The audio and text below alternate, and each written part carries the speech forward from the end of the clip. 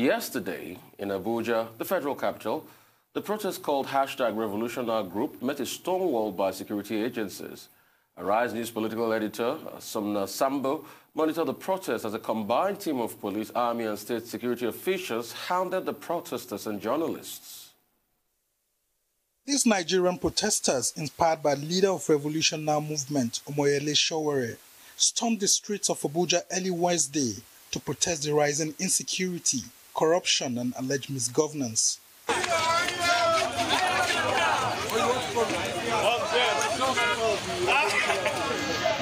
But they got a huge shock as the police, soldiers and DSS operatives took them by surprise and hounded them across streets and districts within Abuja, beginning from the Unity Fountain to the Transcorp Hilton Junction and the Beggar Roundabout.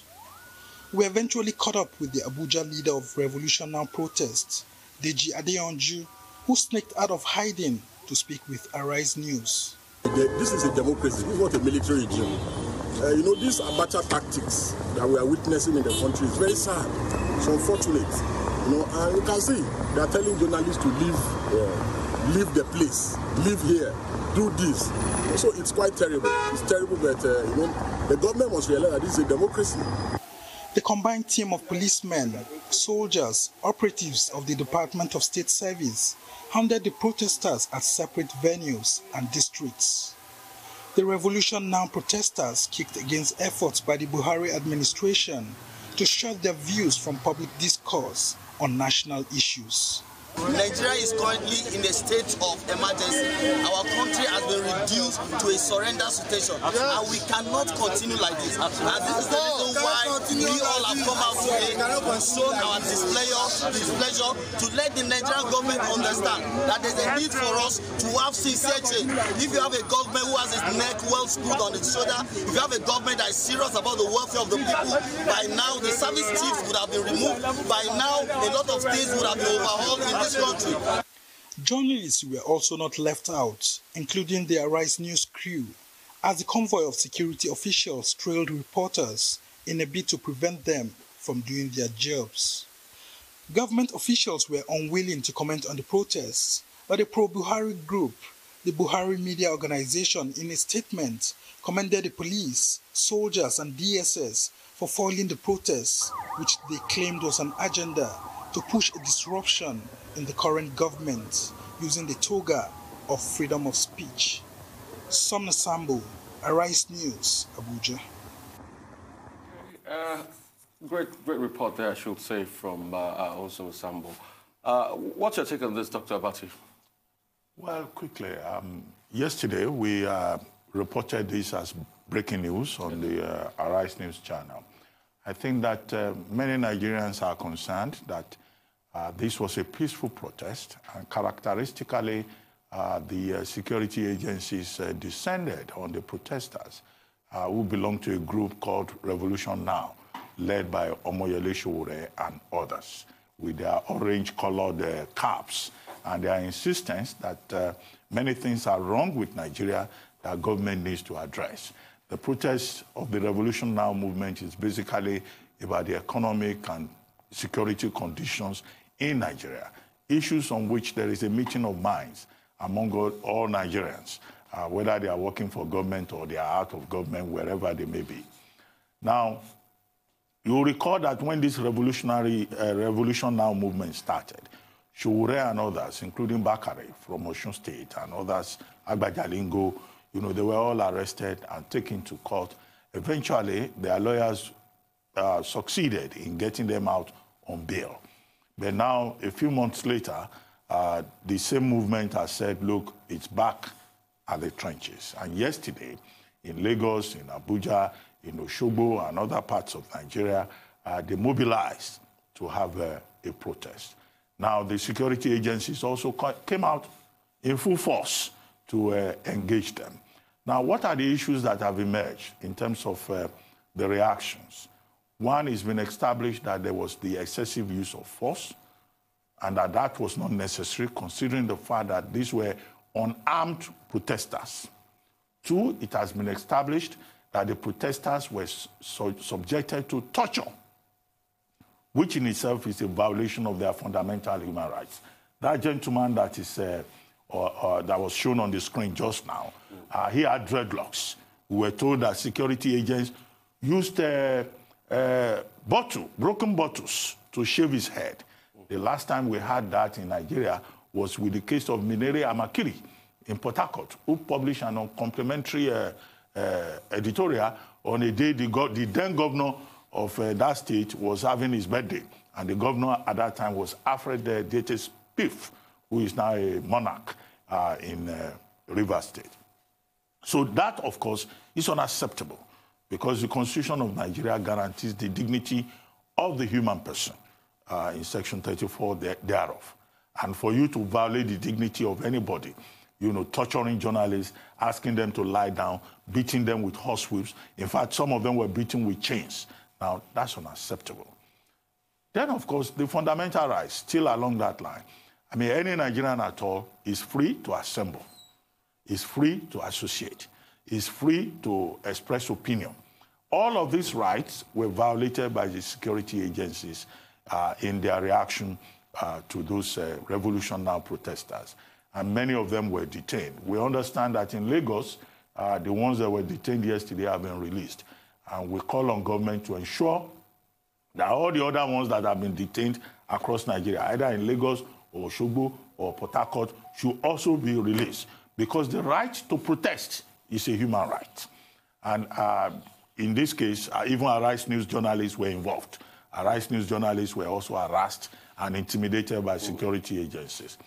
Now, if you want to flip it, you may now say, well, Huriwa, Human Rights Writers of Association of Nigeria, Amnesty International, SERAP, Socioeconomic Responsibility and Accountability Project, which is an NGO, they've all protested along the lines of fundamental human rights. Huriwa says what has been done to these protesters is in fact provocative, and it could turn Nigerians against the government. But let's flip it a little bit. If you look at the leaders of this group, Omoyele Sowore, Bakare, Agbadalingo, and some others, these are persons who are on bail, on court bail, for this same reason of protesting Revolution Now. And the bail has conditions. Now, I'm not aware that the conditions include the fact that Revolution Now can continue to engage the Nigerian government in terms of protests. So you could say that there is provocation on both sides. Because if you take on the state and you're on bail, I mean, they could come back and say you have violated your bail and that the security agencies have a responsibility to make sure that you do not repeat the offensive. But that's something for us to debate, So on both sides, there are issues that will be raised. But I hope that the protesters will be released on the fundamental human rights side of it. All right, so that's all on the news. It's a pity you can give a comment on that as well. We'll take a short break now, and when we return, we'll have the trio of Rotus, Odiri, Michael Wilson, and Aaron Akeritola to give us updates on Africa, global business, and COVID-19. Please stay with us.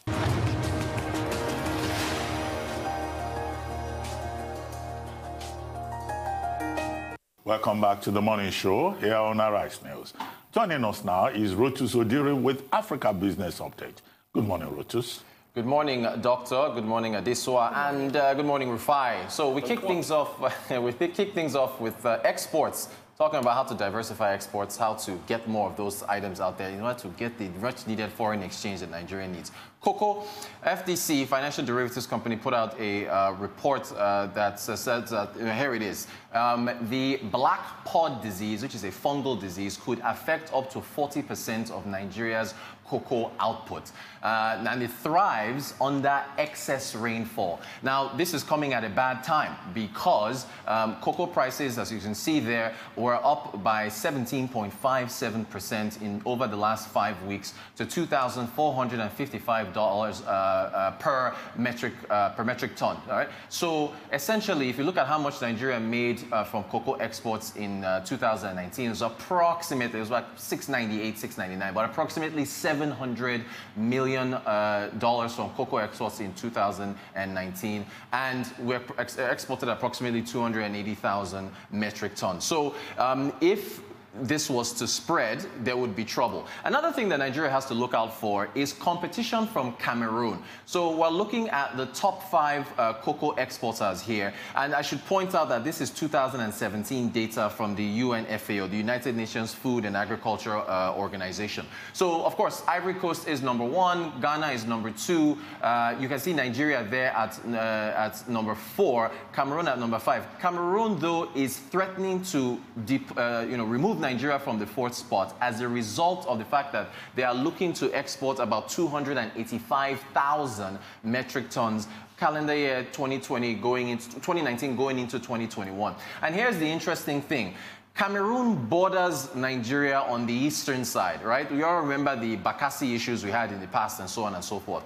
But most of Nigeria's cocoa production is on the southwest. So, you know, with the kind of production coming from Cameroon's side of where we are, the entire southern region of Nigeria should actually be looked as possible potential, I have to be careful to say this, possible potential fertile ground for cocoa exports. Of course, you know, part of that goes to the Niger Delta. There's the issues of pollution and so on and so forth. However, again, southwest is where most of the production comes from. Cameroon borders us on the southeast, so we're looking at possibly we have the potential to increase our cocoa production. And, you know, as everyone knows, you know, with cocoa, you look at the chocolate industry, we're not really getting as much as we should be getting from what chocolate sales worldwide yet. Africa is, you know, the belt that produces most of the cocoa that gets out of the country. So we hope that the black fungal disease doesn't actually spread and actually, you know, affect our output, because it would not be good considering these times when we need as much of our export dollars as possible. Moving on to the Debt Management Office, you were just talking at the top of the show about your discussion on Chinese loans. The DMO released a press release, put out a press release yesterday, saying that they've been listening to all the chatter that's been going on with regards to the nervousness around Nigerians, you know, nervousness around what we owe China. So they decided to put out some data. So they said as of Q1 2020, March the 31st of this year, total loans from China to Nigeria came out to $3.1 billion. Now, the language they use are like, well, this is only 3.94% of Nigeria's total public debt, which is at $79.3 billion. And there's a concessional rate of 2.5%. The tenor is 20 years. The moratorium is 7 years. Moratorium being that we have 7 years to pay it off. And these are project-tied loans, 11 in total. The issue here, though, is that, and we talked about this when the Minister of Transportation, Rotimi Amechi, was talking about these loans on a television program. It was a little confusing because when he talked about the concession rate of 2.5% and the tenor of 20 years and the moratorium of 7 years, he seemed to be referring to the $500 million loan that the Goodluck Jonathan administration got in 2019, October 2019. And that $500 million was a subset of an $894 million loan. So this stuff is kind of murky. I mean, the DMO needs to give us a little more detail. And if you go to their website, they said, of course, you should go to the website and take a look at these loans. But it's too general. And so there's a little bit of a conflation here. They're saying it's the total amount. But, you know, again, what Rotimi Amechi was saying was that it was kind of referring to the $500 million loan for the Abuja-Kaduna rail line. Also, I do need to correct something. When we talked about this last time, I took what he said at face value, that the immunity clause would only refer to the assets that were being built, the infrastructure assets that were being built, with regards to all the talk about the nervousness of China taking over. He said China can only, if we default on the loan, can only take possession of those particular assets, and that's not entirely correct. If you take a loan, and I think your guest that your guest that from Azura, the MD of Azura Power, spoke about this as well. if you take a loan, you don't really have the choice to say, okay, you can only seize this asset or that. They can pretty much take what they want. So that's what's going on with the DMO. We kind of need a little more clarity, but they've put the numbers out there with regards to what we owe in total. But there's still the issue of debt sustainability. Remember, it was debt service to revenue ratio was 99% Q1. It came down to about 79% Q2. That is the portion of your income that goes towards settling debts. Topic number 3, story number 3, ShopRite came up in the headlines again. This time, they put out a notice that they are exiting Kenya. Said here, endeavor to continue trading at the Nyali branches in Mombasa is no longer viable. Financial and other data will be provided and discussed at the proposed meeting. It is contemplated that the intended date of termination, that is ShopRite exiting this Mombasa store, is August the 31st of 2020. Says there are currently 115 persons employed at the branch, of which 92 are KUCFW members. This is the Kenya Union of Commercial, Food and Allied Workers. They sent a notice to them. So you can see this is very specific that they are closing down this particular store, the jobs that will be affected, and they are leaving. They had 4 stores. They only have about 2 now after August. If you take a look at the Kenya struggles, which we put out there, their operations outside South Africa, this is ShopRite, contributing about 20% to their profit. They exited Mauritius in 2018, exited Tanzania in 2019 due to unprofitability. This same unprofitability is why they are leaving this particular Kenya store. Again, they opened their first Kenya store in 2018, 4 in total.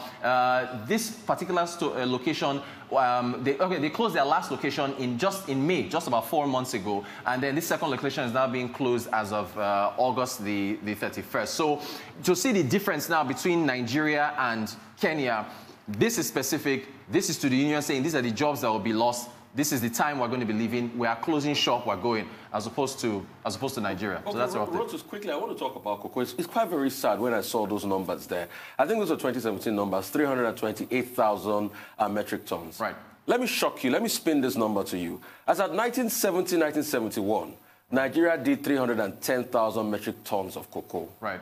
So in over 40 years, we have just been able to add minus 310, minus 328. That's just 18,000 metric tons. Right, in that period. In 40 years, right. In over 4.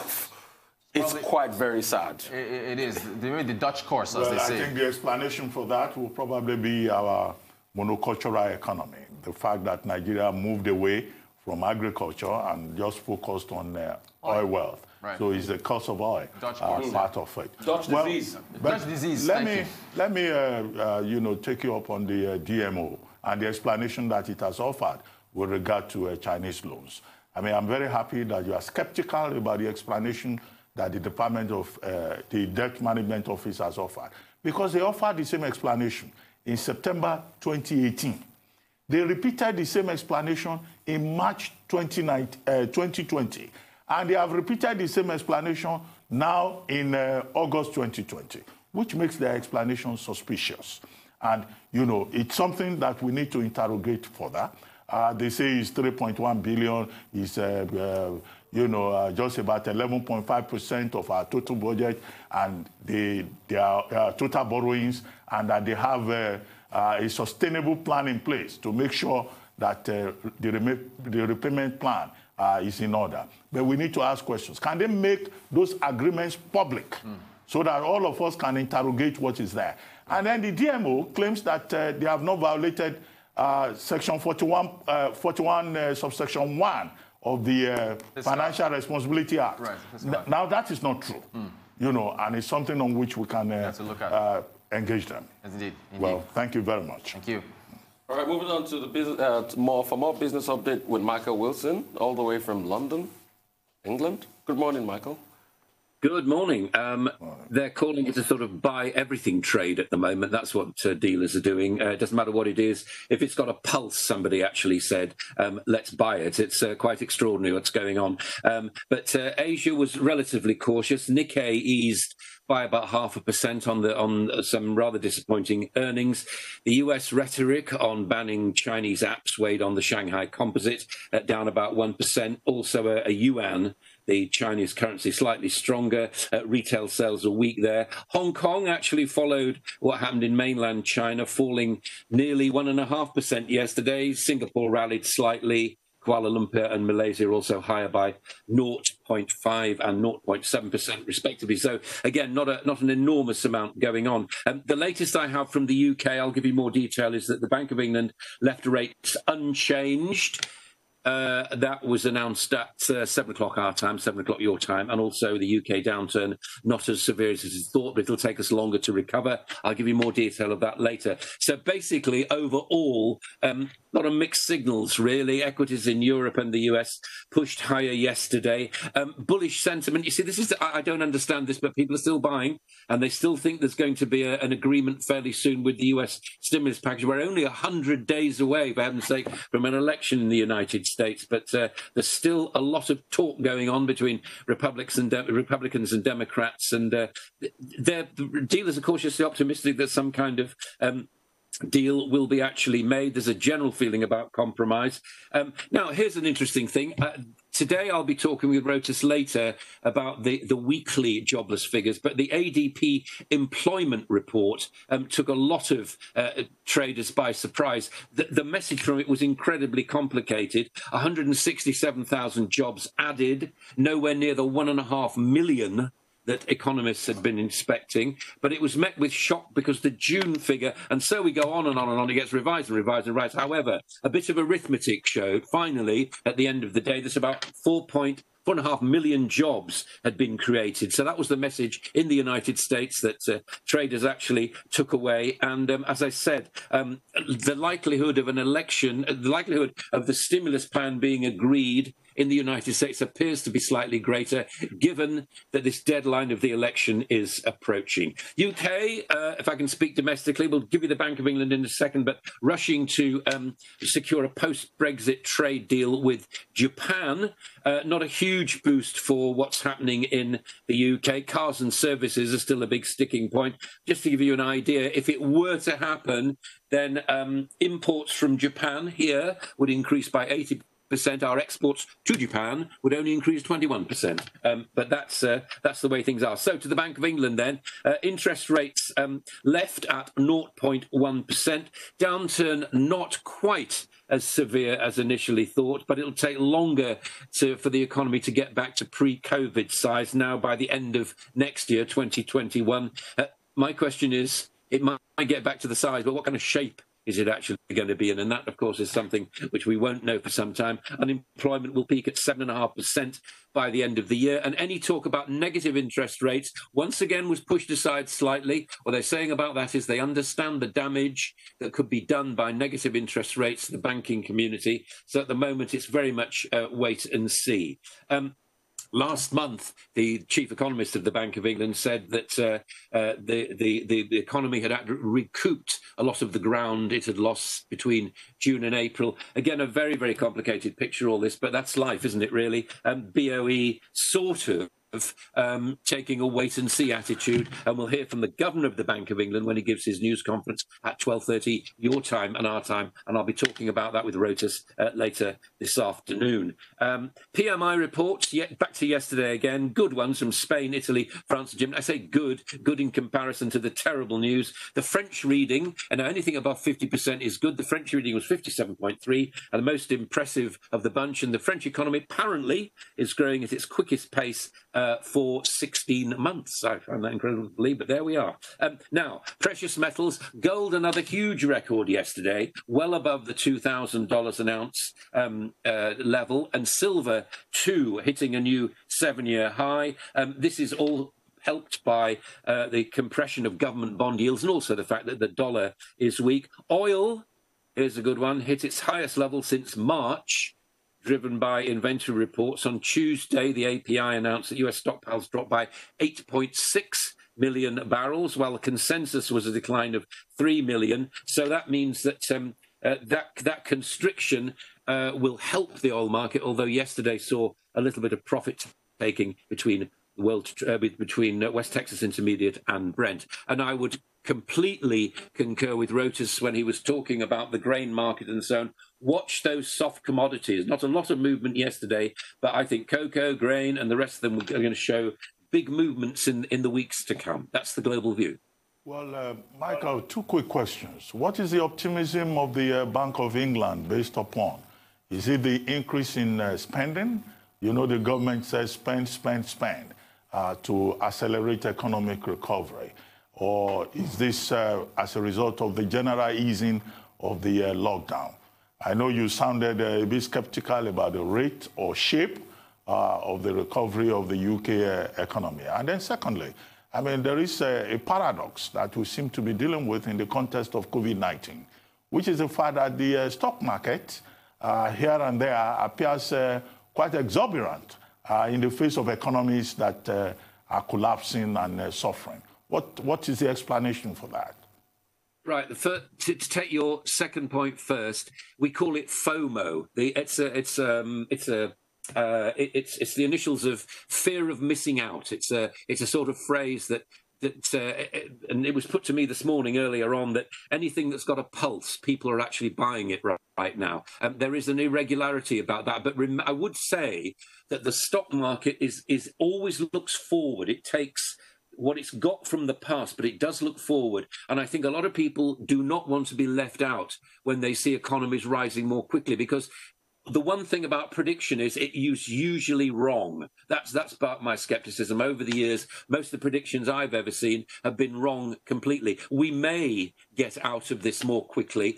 Secondly, my skepticism about the Bank of England is simply this. They're taking a slightly less severe view about what goes on, but I still know that the kind of jobs in this country that existed before COVID, and remember, it's only like 7 months ago, really, are not going to be around. And we have a lot of service industry employment in this country. Those jobs are just not going to be there. So I think things they may well appear to have grown very, very quickly, but what the figures do not take into account is the long-term unemployed in the country, which is the same for most developed economies. And secondly, the level of the service industry, which is quite high. I don't think those jobs will return. I certainly am going out for the first time any distance, probably at some stage next week. And my fellow Londoners are doing exactly the same, proceeding very, very cautiously indeed. And they are certainly not spending. And if they are, it's online. All right, thank you so much, Michael, for that. For update on COVID-19 pandemic, Aaron Akirijola is here with us. Morning, Aaron. Good morning to you, Rufai. Good morning, Aaron. to you, Doctor. Good morning. And Adesuwa, good morning. And let's get straight to it. Maybe this is good news. What I might not be seeing it as good news, nevertheless. But let's get into it. But before we get into the news, because we hear that there was a meeting, massive meeting yesterday between the Vice President, the Presidency generally, which involved also the Minister of Health here in Nigeria, and the BioNTech Pfizer team, which should be good news as they have discussed the development and distribution of a vaccine when it is ready.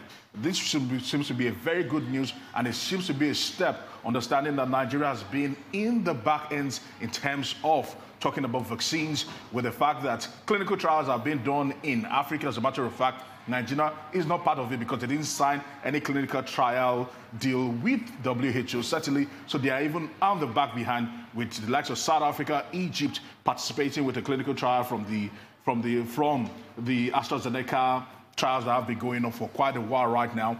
But before we come into let's look at the world figures as it stands right about now.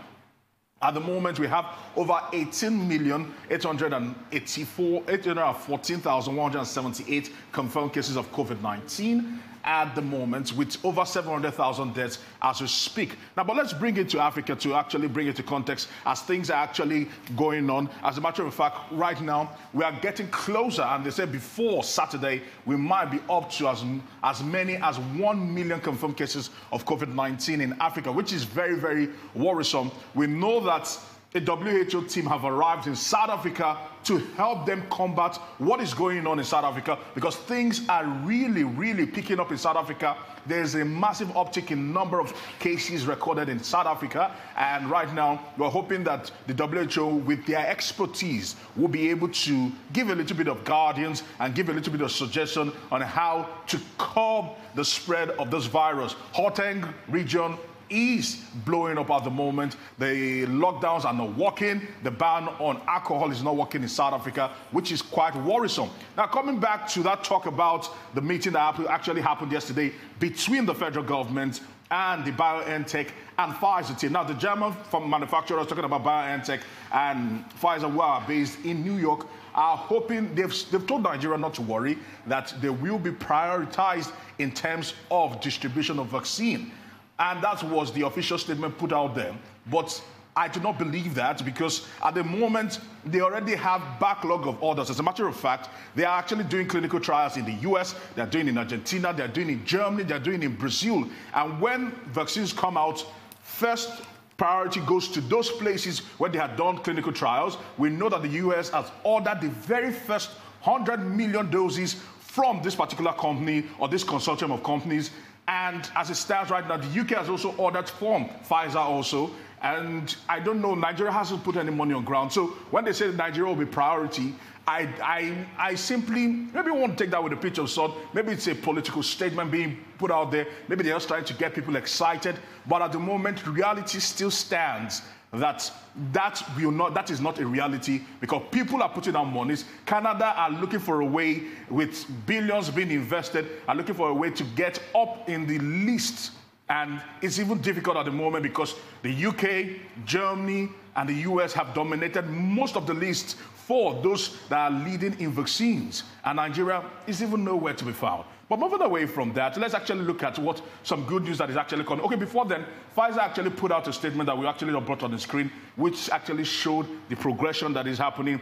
Remember, phase 2 and phase 3 clinical trials are still going on in Brazil, in Germany, in the US, and also in the UK. So let's see how things actually go. They've actually broken it down, and they keep insisting that they're committed to ensuring the safest and the best vaccine that will be put out there. But let's see, it's still their word against the words, and let's see how things actually go. Moving away from this right now, some good news is actually coming in. In April, the US President Donald Trump promised Ethiopia that they will be supporting their fight against COVID-19, and they will be giving them ventilators. And yesterday, those ventilators, 250 state-of-the-art ventilators, arrived in Ethiopia yesterday and were handed to the country through the Minister of Health in that particular country, and which is actually good, because it only just bolsters what the US has been doing there, as they've invested billions into the healthcare system of Ethiopia,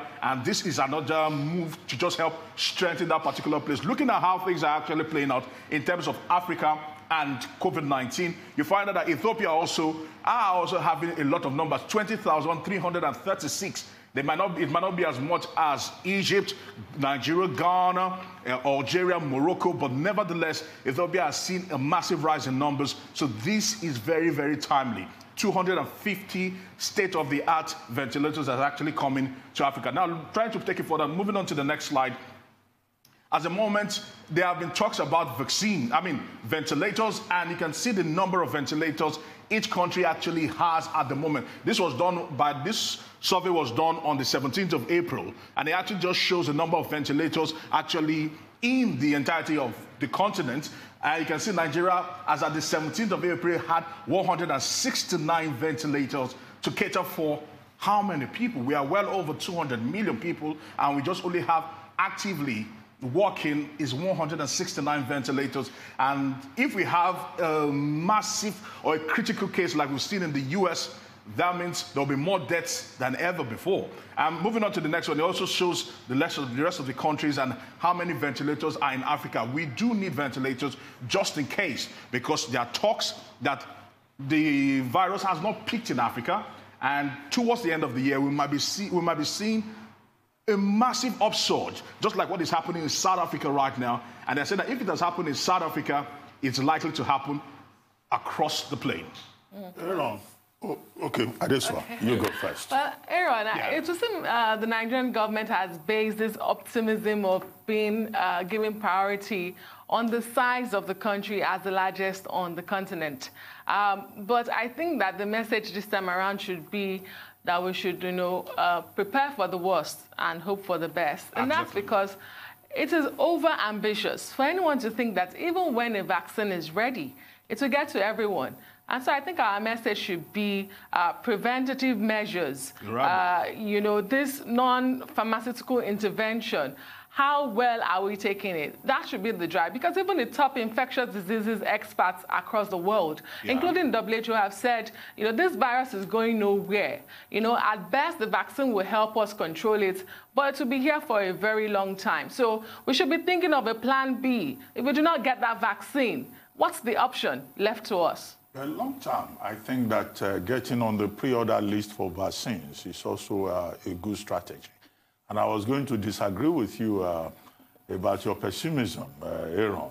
I think that the federal government of Nigeria should be commended for finally waking up and trying to get onto the pre-order list. In this regard, with two companies, Pfizer and Biotech. Now, in the case of Pfizer, the Pfizer representative in Nigeria is even a Nigerian. And it was the one assuring Vice President Yemi Osinbajo, who led the teleconference yesterday, that Nigeria will be prioritized. I don't have any doubt in that regard, considering the fact that Nigeria is a big market. Don't forget that this is a country of over 200 million people. So we have an advantage in that regard. And for the Nigerian government to wake up, I think it's a good sign. Now, secondly, this is at the level of government to company relations. I think that President Osinbajo's team should move a step further and also engage at bilateral levels, because those big pharmaceutical companies are also involved in the politics of COVID-19. And as you know, there is a bilateral dimension to it, which Nigeria can key into. As for Ethiopia and the US, yes, no problem, but we should worry more about President Trump misinforming the public and leading Facebook and Twitter to apply the brakes yesterday against him. Quickly, just to mention this here, I'm just speaking based on facts, because as it stands right now, their allegiance, even though they are talking to Nigeria and saying this to Nigeria, their allegiance based on hard dollars is somewhere else and not close to Africa. Thank you so much. You're speaking on facts.